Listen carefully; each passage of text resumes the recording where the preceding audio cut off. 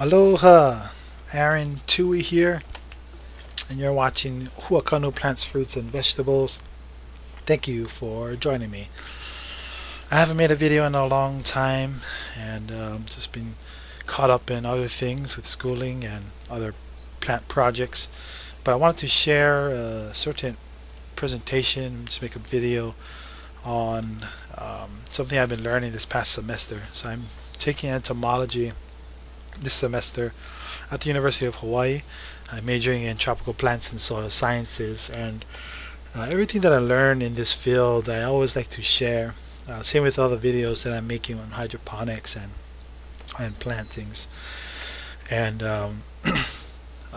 the other reason why I wanted to share this video is I'm using photos in my presentation that from photographers that I know personally, and I wanted to show them how I'm using those photos in my presentation. So just bear with me with this presentation on Nymphalidae, butterflies. I did this presentation a couple of days ago, and my mind is somewhere else right now. It's on actually my finals and my paper. So I hope you enjoy it. If you like it, go ahead and share it. It'll be exciting for others to learn some of these things. We're going to be talking about native species and just this family of butterflies in general. Just to give you a heads up, the requirements for this presentation was to just present general information on this family of butterflies, and also to narrow down all that information, scientific data, findings, and things to a five-minute presentation. So there's going to be just a few slides and mostly pictures, and I'm going to be talking a lot. And for 5 minutes, you may think that, okay, that's easy presentation, super quick, and you don't have to worry about anything. But actually, it was harder than you think to pick out the information that is important, that needed to be shared, and putting it into this short presentation. So what I wanted to do with this video is just elaborate on some of the things that I covered, so that the audience can have a better understanding of what I talk about.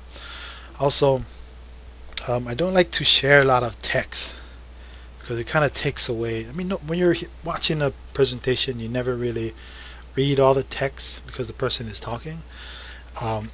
So there's more pictures than anything, and I hope you enjoy it. Again, my name is Aaron Tui, and we're going to get started. So I'm presenting on Nymphalidae butterflies, which is also known as the brush-footed butterflies. So Nymphalidae butterflies are the largest butterfly families found in the order Lepidoptera. They're comprised of more than 6,000 described species, so species that have been recorded, studied, and publications were made of those discoveries. And this family can be found in all regions of the world. There's 12 subfamilies, and these butterflies, like the rest, exhibit a complete life cycle, meaning they come from an egg, they transition to a larval stage, then to a pupal stage, and then the adult. This family of butterflies is known to have the most colorful butterflies, and some of those butterflies that are commonly known are the monarch butterflies, admirals, skippers, and the morpho blues. Now, there are 2 native butterflies and hundreds of native moths in the Lepidopteran order found here in Hawaii. However, there's only 1 native butterfly within this family, and that is the Kamehameha butterfly, also known as the Vanessa tamehameha. So this is the butterfly, Kamehameha butterfly right here. It's found and native only to Hawaii. It looks a lot similar to the admiral butterflies, and it's sitting perched up on a strawberry guava leaf right here, and it's taken by a photographer who I know volunteer with the Oahu Army Natural Resource Program, and this is in an area that's protected. And what we do is we go in and we help to manage the native plants and species that's found in these areas, and also try to eradicate some invasive species. And so this on our hike we found this Kamehameha butterfly just chilling on a tree, and then flew over to this guava leaf right here. So nice pictures. Thank you, Roy, for those. So who discovered or who described the Nymphalidae family or butterflies? I want to go back to the 1700s and bring up a very important person in the natural sciences community, and that is Maria Sibylla Merian. And she was a famous artist, illustrator of the natural world, animals, plants, insects, specifically butterflies and moths, through all her work. And she can be noted as a heroine in this field of study in the 1700s for two reasons. One, during this time it was thought that insects, bacteria, were spontaneously generated out of the earth. And the other thing is that butterflies and caterpillars were thought to be two distinct and individual insects, separate from each other. So through Maria's work and her study and observations, her travels, she was able to disprove these two understandings or theories. So with her travels to South America at her older age, she was able to study the native species there in Suriname.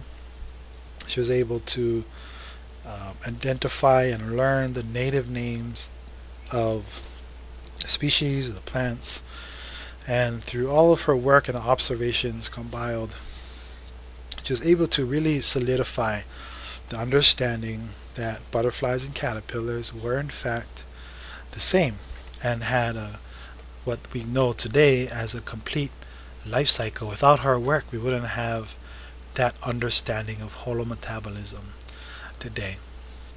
So if you look at some of her artwork here, she actually displays the complete life cycle. Here on the right, if we start with the larvae, the caterpillar, right underneath we see a little dot on that leaf. That's the egg. To the left of it, I think this is the first instar of the caterpillar in the larvae phase. And there's 3 phases that the caterpillars go through, and this red caterpillar is probably that last phase before the pupa stage. Here on the right we see a chrysalis type structure, which is the pupa, followed by the adult up here on the top. We have the underside of the wing and the top side of the wing here, and this is most likely a morpho blue. And this is very important because a lot of her work, her artwork, is used today to help identify these insects in the wild, or plants and animals.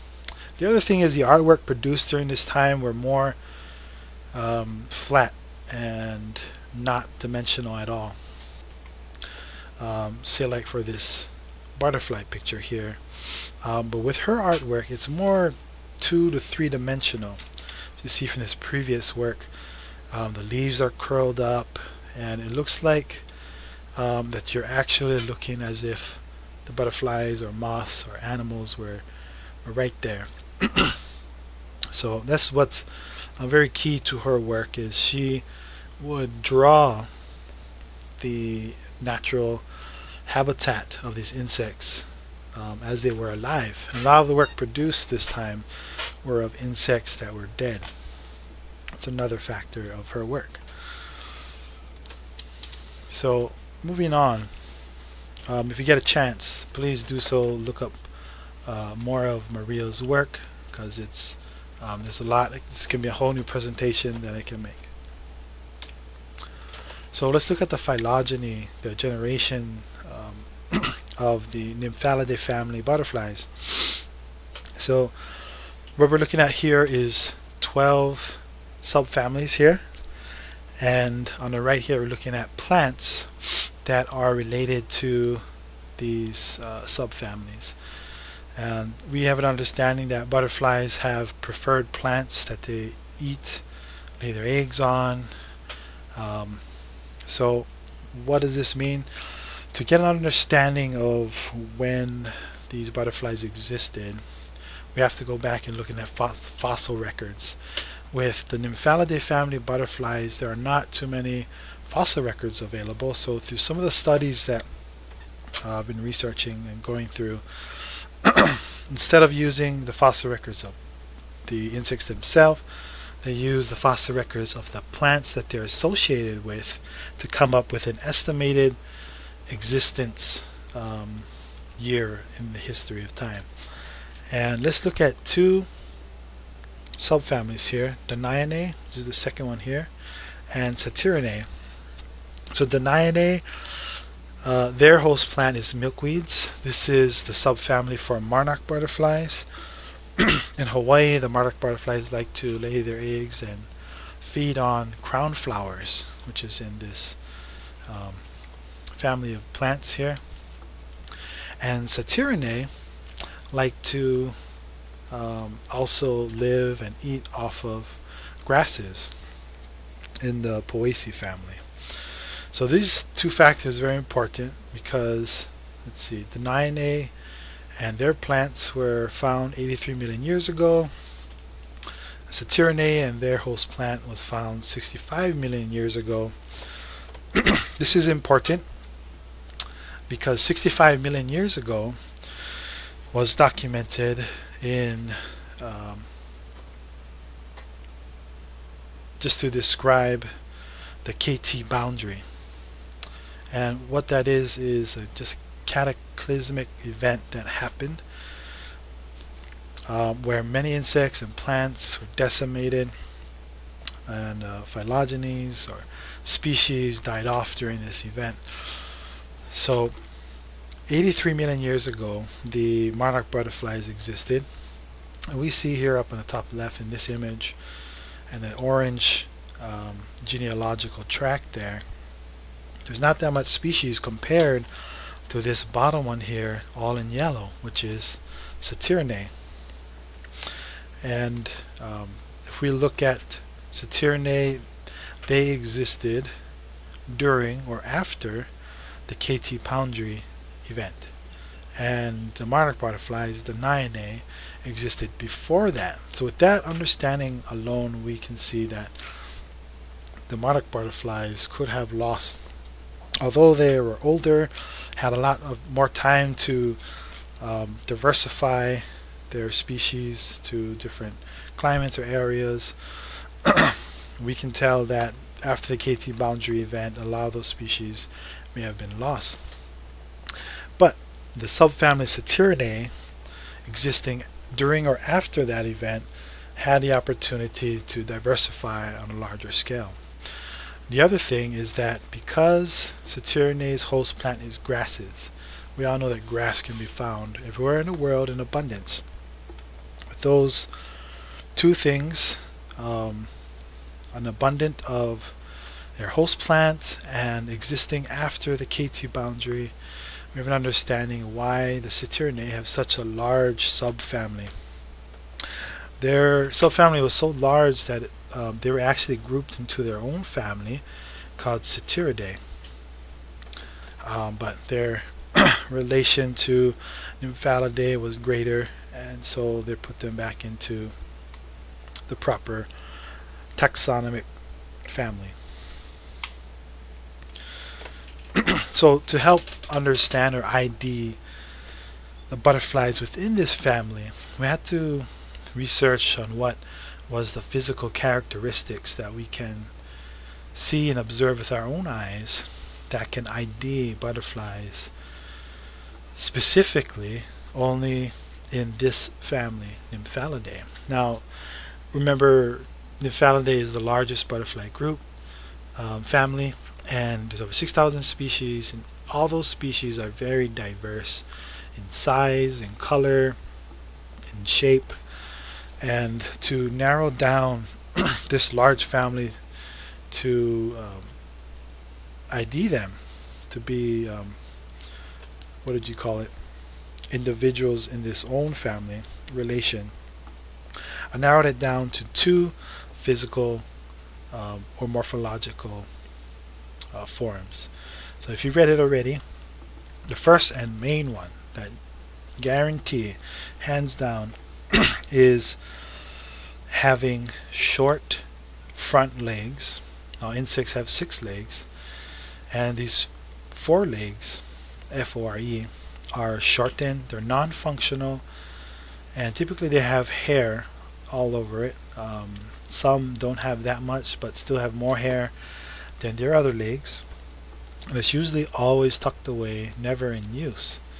So if you ever see a butterfly that exhibiting only 4 legs, guarantee it's a Nymphalidae. The other one is more so, it's a lot more subtle. Most likely you'll probably need an electron microscope, a very powerful microscope, to see this. But there's 3 noticeable ridges on the ventral side, so it's on the underside of their antennas, and all the Nymphalidae butterflies will have this. So those are the only 2 things that can guarantee the identification of a butterfly in this family. So just to finish up, I just wanted to share something that I probably learned when I was younger, kind of forgot, but that's the migration of the monarch butterflies. So of course monarchs are in the Nymphalidae family, and I wanted to share just this aspect of one species or genre of butterflies within this family. So I had no idea that butterflies migrate. My thinking was that insects go through a diapause stage where they don't, they kind of go dormant, I guess, during winter or harsh climatic seasons or changes. But not monarch butterflies. They migrate when they're adults and they're flying during the winter. Within 1 generation, monarch butterflies in the northern states and Canada make their migratory journey down to Mexico. And it's not just anywhere in Mexico, it's a specific place that's down here found to be occupied by the native Mazahua people. After winter, during spring and back to summer, it takes them 3 to 4 generations to make it all the way back up to the northern states. So very interesting and very cool. And they travel in the millions. So if you ever seen monarch butterflies traveling like this, if you're in say the Midwest and you see this, it's most likely it's time for them to migrate and they're heading down to Mexico. And that specific area where I'm talking about is here, shown here in these lush green forest of pine trees, conifers. You see this brown orange patch. It's not disease, it's actually the monarch butterflies. By the millions, they would roost here during the winter, create their next generation to fly back up. And what they're doing is they're roosting on these trees that absorb the heat during the day from the sun, and those trees would keep them warm throughout the night. And they will do this year upon year, so much so that the government had set apart a refuge, just an area specifically for the butterflies. There's more about this conservation efforts. There's the natives' rights as well to log, and that whole ordeal. It's another thing that you can learn about. So what has that to do with human relationships? culturally, as you can see here, the monarch butterflies represent their ancestors that has passed. So the arrival of the monarch butterflies is actually signifies the start of the Day of the Dead festival. And here you can see displayed in these pictures are the costumes inspired by monarch butterflies and the Day of the Dead. So it's a big festival and a cultural aspect for the Mazahua people. Of course, the Day of the Dead festival is practiced and carried out by many of the Latino communities from Mexico all the way down through Argentina, whole South America. So that's my presentation, and you can just imagine the 5-minute presentation that I would have to do with in my class. Withholding some of that information was pretty hard. So it's been 20 minutes, and these are my references for this slideshow.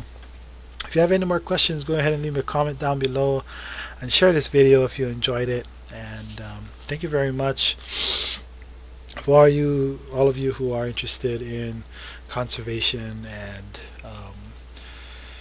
having a hand into saving the Kamehameha butterfly. I know the university has a program called the Pulehulehu program. I think the website is pulehulehu.org. You can get involved in monitoring the Kamehameha butterfly populations here in Hawaii. And without further ado, thank you again, and aloha.